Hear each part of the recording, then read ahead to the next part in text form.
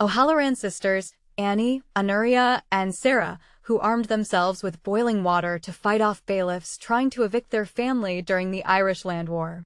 Their brother Frank provided a first-hand account of the day in the Irish Times on June 15, 1887.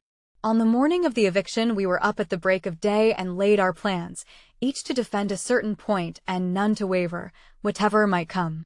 We boiled plenty of water and meal, and, when all was ready, we kept a lookout for the bailiffs and the rest of them. At this time I was only home a few months from America, and during my absence, I may add, I did not learn to love Irish landlordism or English rule. I remember that, as they raised their rifles, the thought struck me that it was a queer country where the sons of people were amongst the greatest enemies the people had. The bailiffs attacked the corner, and the sisters threw cans of boiling water on top of them, making them speedily retire. For about 3/4 of an hour, the struggle continued, and finally, the defeated emergency men gave up, some of them well scalded. Then they went to the end of the house and the police got scaling ladders to get through the window on the second story. At this time some unfortunate delay occurred about handing up the water. My brother went to see what was wrong, and while he was so engaged a policeman entered through the window.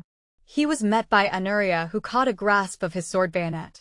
He was just bent down in the act of jerking it from her when I saw him.